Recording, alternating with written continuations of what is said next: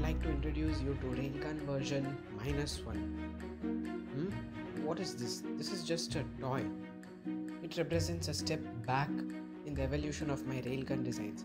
Have I become so desperate to see something move due to purely electromagnetic forces? Or is there a sane reason why I've built this?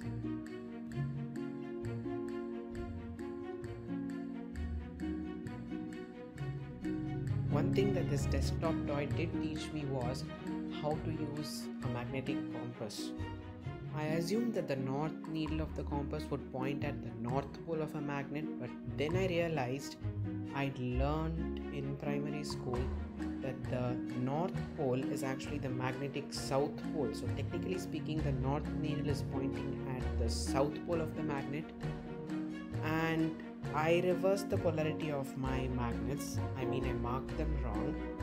I used them in the railgun and it didn't work. So that goes to show how stupid one can be sometimes. Well, it's November, don't blame me.